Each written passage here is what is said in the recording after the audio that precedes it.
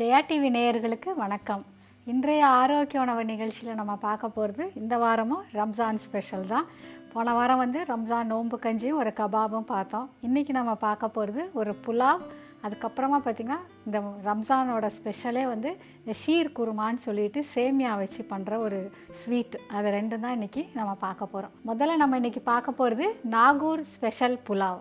நாகூர் புலாவ் செய்ய தேவையான பொருட்கள்: ப்ரௌன் பாசுமதி அரிசி 1 கப், தயிர் 1 கப், நறுக்கிய வெங்காயம் 1, பொடியாக நறுக்கிய பூண்டு பற்கள் 4, இஞ்சி துருவல் 1 தேக்கரண்டி, பிரியாணி இலை 1, கிராம்பு 2, ஏலக்காய் 2, பட்டை சிறிய துண்டு, சோம்பு 1 தேக்கரண்டி, கீறிய பச்சை மிளகாய் 4, உப்பு ருசிக்கேற்ப, புதினா கொத்தமல்லி சிறிதளவு, எண்ணெய் 2 மேஜை கரண்டி, ரோஸ் வாட்டர் 1 தேக்கரண்டி, நெய் 1 மேஜை கரண்டி.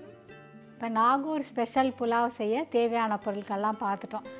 இந்த புலாவுக்கும் நார்மல் புலாவுக்கும் என்ன வித்தியாசம்னு பார்த்தீங்கன்னா, பொதுவாக புலாவில் தக்காளி சேர்ப்போம்.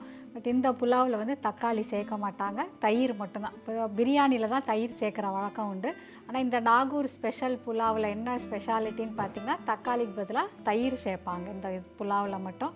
அது தவிர பார்த்திங்கன்னா, பொதுவாக முஸ்லீம்ஸ் நிறைய பேருக்கு தெரிஞ்சிருக்கும், பிரியாணி எல்லாமே அதாவது நம்ம ஊர் பக்கத்தில் சீரக சம்பாவில் தான் நிறைய செய்வாங்க. பாசுமதி அரிசி விட சீரக சம்பாவில் தான் ரொம்ப பண்ணுறது வழக்கம். ஆனால் நான் இன்றைக்கி பாரம்பரிய அரிசியில் நம்ம நிறைய டிஷ் பார்த்துட்டு வரோம். ஸோ கைக்குத்தல் பாசுமதி அரிசியில் இந்த புலாவ் இன்றைக்கி நான் எப்படி பண்ணுறதுன்னு உங்களுக்கு செஞ்சு காட்ட போகிறேன்.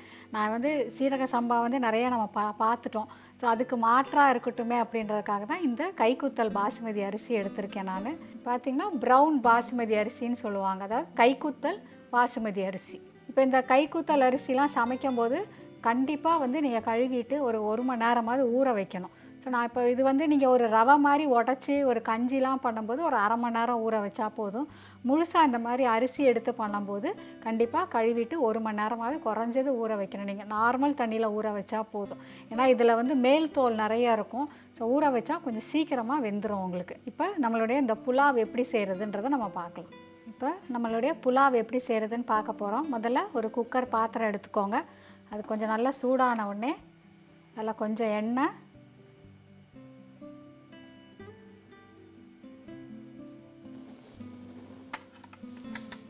கொஞ்சம் நெய் சேர்த்துக்கோங்க.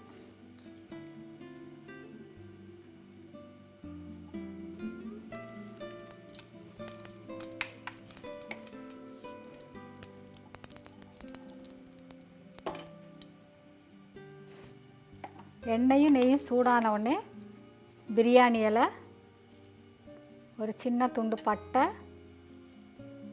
2 ஏலக்காய், 2 கிராம்பு. இப்போ அதுக்கு அடுத்து இதில் கொஞ்சோண்டு சோம்பு போட்டுக்க போகிறோம்.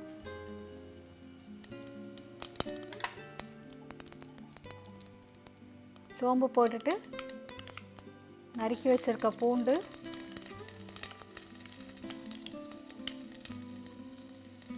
ஒரு ஸ்பூன் அளவுக்கு இஞ்சி,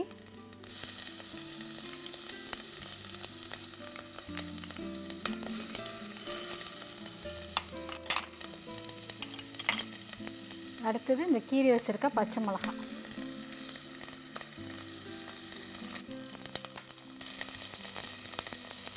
பொடியாக நறுக்கி வச்சுருக்க வெங்காயம்,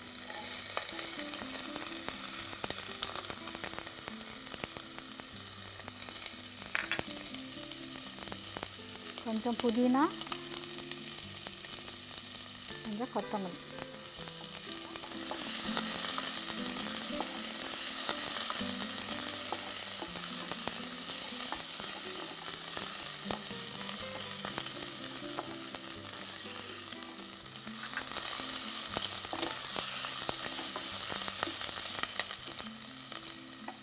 இப்போ நம்ம கழுவி ஊற வச்சுருக்கிற ப்ரௌன் பாசுமதி அரிசியை இதோட சேர்க்க போகிறோம்.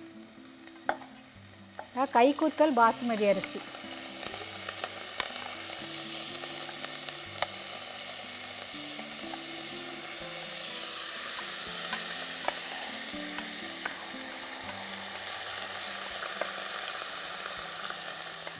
இதையும் நல்லா வதக்கிக்கோங்க இதோட.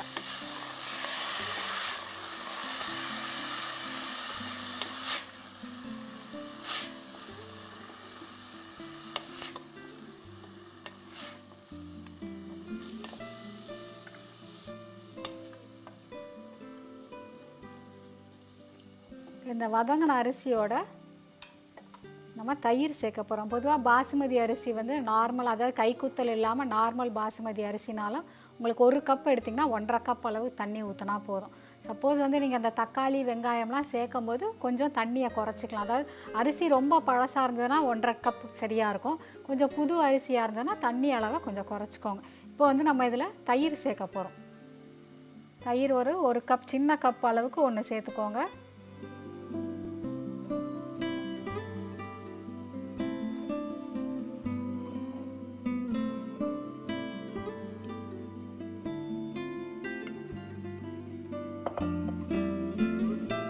தண்ணி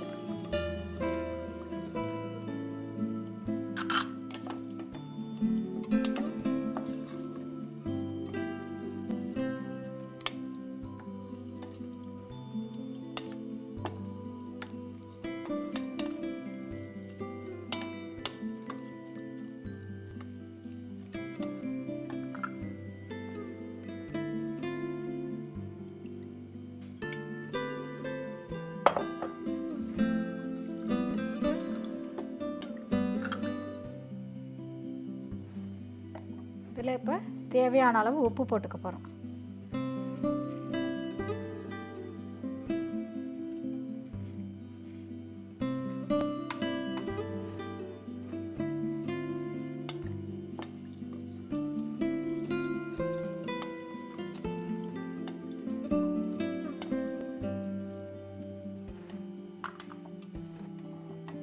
இப்போ நம்மளுடைய தண்ணி கொதிச்சோடனே நம்ம குக்கரை மூடி ஒரு 2 விசில் விட்டிங்கனாலே போதும். உங்களுக்கு அரிசி வந்து ரொம்ப சீக்கிரம் வெந்துடும்.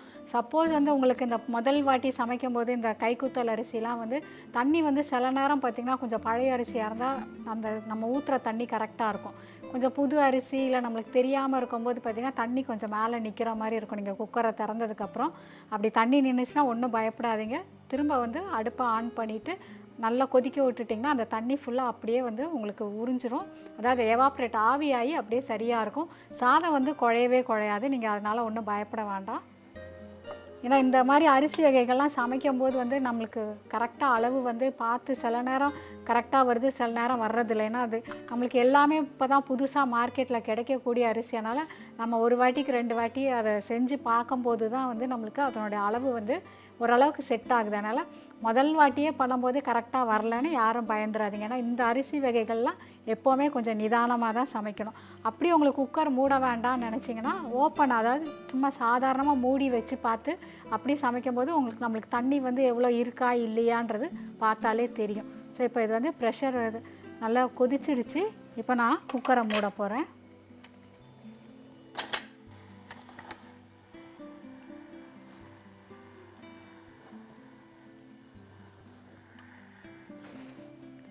மூடிட்டு இப்போ ஒரு 2 விசில் வர்ற வரைக்கும் நம்ம வெயிட் பண்ணுவோம். ஸோ அது 2 விசில் வந்து நம்ம திறந்து பார்ப்போம் சாதம் எப்படி இருக்குன்ட்டுன்னு.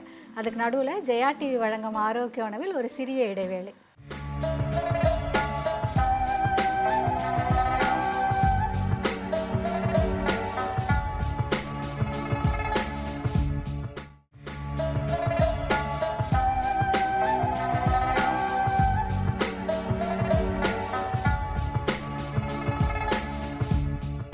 Welcome back to Jaya TV வழங்கும் ஆரோக்கிய உணவு. பிரேக்குக்கு முன்னாடி நம்ம நாகூர் ஸ்பெஷல் புலாவ் வந்து குக்கரில் வச்சோம்.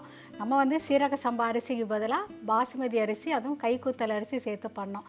இப்போ ப்ரெஷர்லாம் அடங்கிருச்சு. எப்படி இருக்குன்னு பார்க்கலாம் பாருங்க.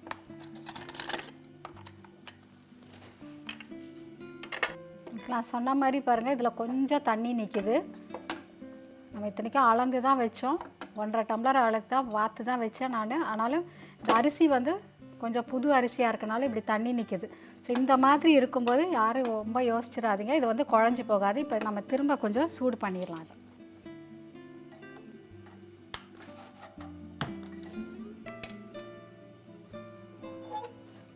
இப்போ இந்த தண்ணி இருக்கிறதுனால நீங்கள் திரும்ப வந்து குக்கரை மூடணும்னு அவசியம் இல்லை.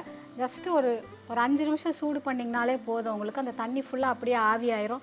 அதுக்கப்புறமா உங்களுக்கு வந்து அரிசி நல்லா உதிரியாக இருக்கும். இந்த பாசுமதி அரிசி குறிப்பாக இந்த கைக்கூத்தல் அரிசி சமைக்கும் போது இந்த மாதிரி கொஞ்சம் ஒரு சின்ன சின்ன பிரச்சனைகள் வரும். நீங்கள் வந்து நாளடைவில் ரெகுலராக சமைக்கும் போது உங்களுக்கு வந்து தண்ணி அளவை கூட்டணுமா குறைக்கணுமான்றது நல்லா தெரிஞ்சிடும். இதை முடிஞ்ச அளவுக்கு வந்து நீங்கள் குக்கரில் வச்சு சமைக்கிறதுக்கு பதிலாக ஓப்பனாக வச்சு, அதாவது நம்ம எப்படின்னா தண்ணி கொதிக்க விட்டு அரிசி போட்டுட்டு சிம்மில் வச்சே கூட நீங்கள் சமைச்சிடலாம். நேரம் இருக்கும்போது நீங்கள் அப்படி செஞ்சுக்கலாம். பாருங்கள், அவ்வளோதான். ஆல்மோஸ்ட் தண்ணி ஃபுல்லாக வற்றிடுச்சு பாருங்கள். ஒரு 5 நிமிஷம் தான்.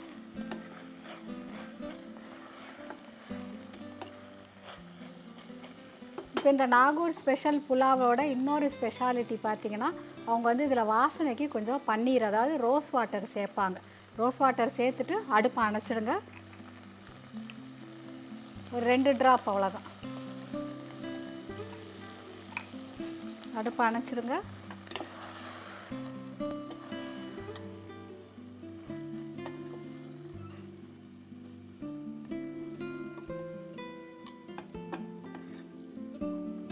நல்லா கிளறிட்டிங்கன்னா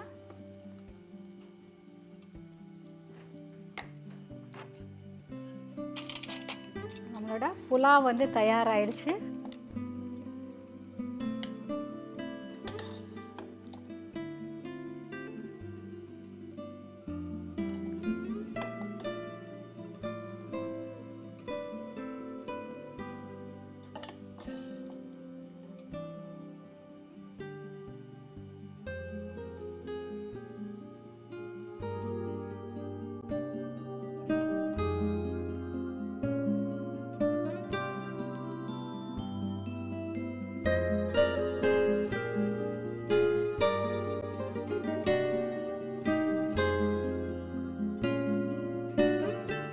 நம்மளுடைய நாகூர் ஸ்பெஷல் புலாவ் தயாராகிடுச்சு. இந்த புலாவ் பார்த்திங்கன்னா ரொம்ப மைல்டாக இருக்கும். அதாவது இதில் நம்ம வெறும் பச்சை மிளகாய் மட்டும்தான் காரத்துக்கு சேர்த்துருக்கோம். ஸோ இதுக்கு ஒரு சைட் டிஷ்ஷாக வந்து நீங்கள் நல்லா காரமாக இருக்க மாதிரி ஒரு குருமாவோ இல்லை ஒரு கத்திரிக்காய் குழம்பு, தால்சா, அந்த மாதிரி எது வேணாலும் நீங்கள் வச்சு சாப்பிட்லாங்க. ரொம்ப மைல்டாக இருக்கக்கூடிய ஒரு புலாவ். இதோட ஸ்பெஷாலிட்டி வந்து தக்காளிக்கு பதிலாக நம்ம தயிர் சேர்த்து பண்ணுறது.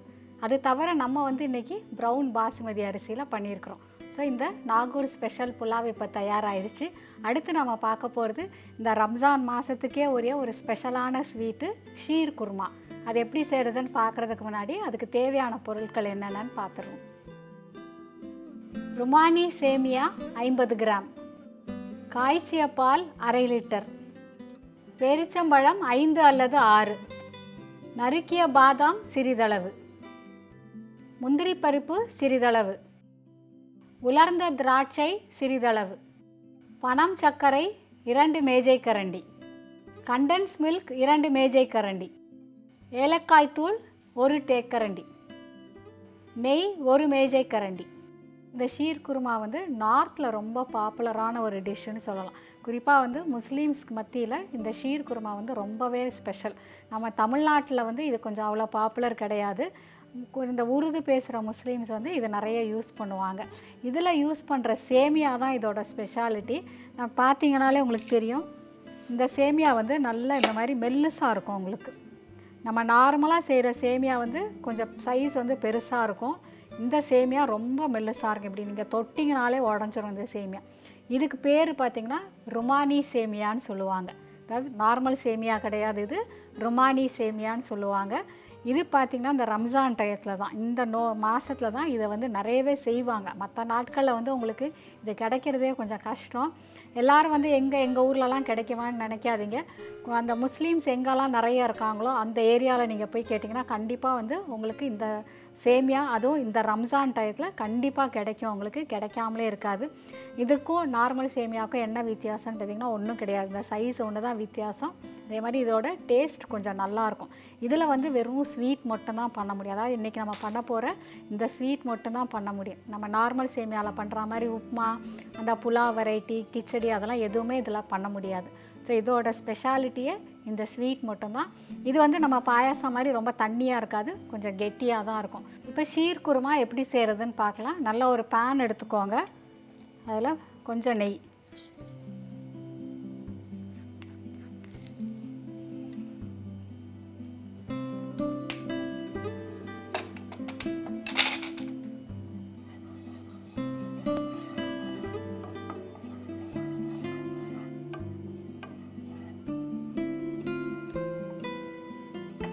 நெய் கொஞ்சம் சூடான உடனே இந்த சேமியாவை அதோட சேர்த்துக்கோங்க.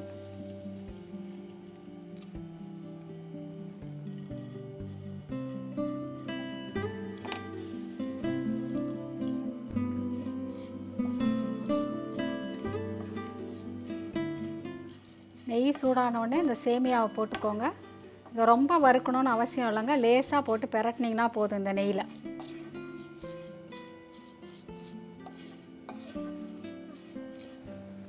இப்போ இதில் நம்ம எடுத்து வச்சுருக்க பாலை சேர்க்க போகிறோம்.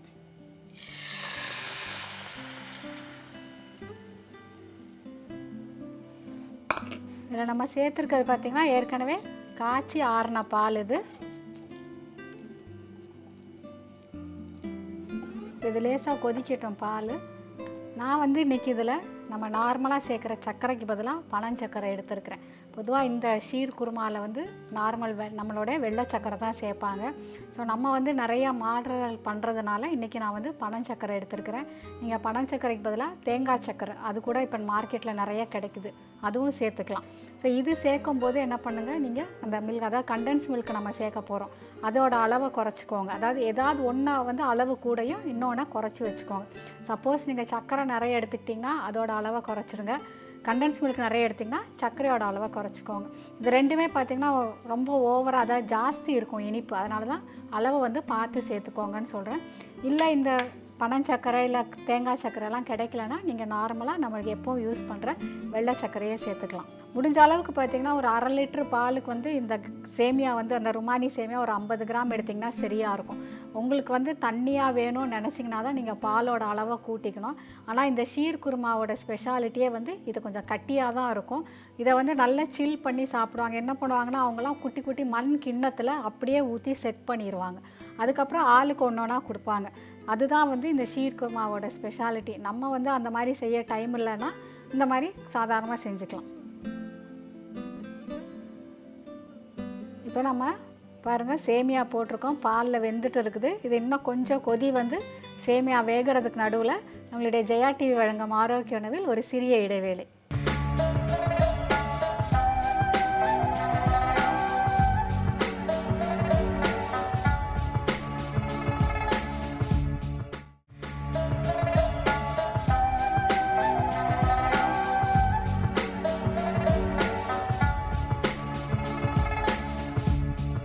Welcome back to Jaya TV வழங்கும் ஆரோக்கிய உணவு. இப்போ பாருங்கள் நம்மளுடைய பால் நல்லா கொதிச்சிருச்சு. இப்போ தீயை கொஞ்சம் குறைச்சி வச்சுக்கோங்க. வச்சுட்டு இந்த கண்டென்ஸ் மில்க்,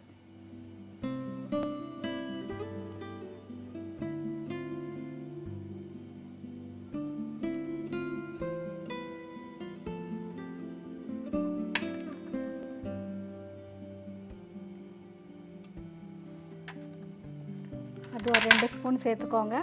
சேர்த்துட்டு கிளறிக்கோங்க கொஞ்சம். அடுத்தது நம்மளுடைய பனஞ்சக்கரை,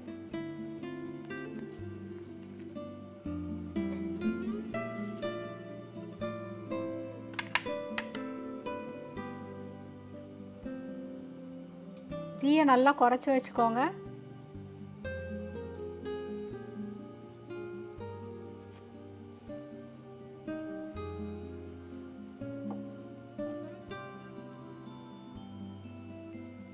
நல்லா சக்கரை கலந்த உடனே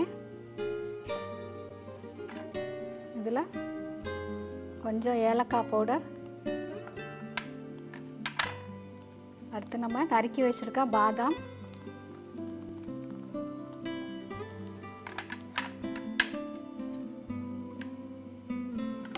கொஞ்சம் முந்திரி சேர்த்துக்கோங்க, கொஞ்சம் உலர்ந்த திராட்சை.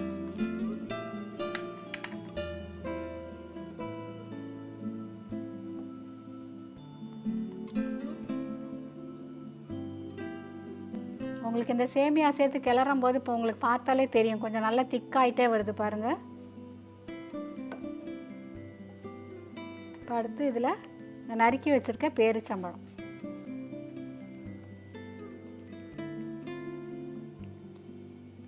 இந்த ஷீர் குருமாவோட ஸ்பெஷாலிட்டியே பார்த்திங்கன்னா இந்த ட்ரை ஃப்ரூட்ஸ், அதாவது இந்த பாதாம், பிஸ்தா, முந்திரி, திராட்சை, பேரிச்சம்பழம் இதெல்லாம் சேர்த்து செய்யக்கூடிய ஒரு ஸ்வீட்டு தான் இது.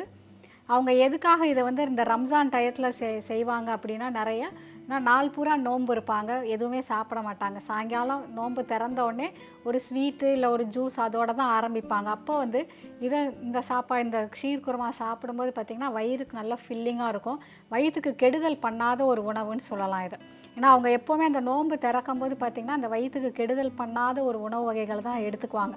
அதுக்கப்புறம் தான் வந்து நிறைய வெரைட்டிஸாக சாப்பிடுவாங்க. முதல்ல வந்து இந்த மாதிரி ஒரு ஸ்வீட்டு இல்லைனா மாதுளம்பழம் ஜூஸு இல்லை ஒரு புட்டிங் அந்த மாதிரி தான் எடுப்பாங்க. பாருங்கள், நல்லா இந்த மாதிரி கலந்துட்டிங்கன்னா இது கொஞ்சம் நேரத்தில் பார்த்திங்கன்னா இந்த பாலும் வந்து உங்களுக்கு நல்லா அப்படியே இழுத்துரும்.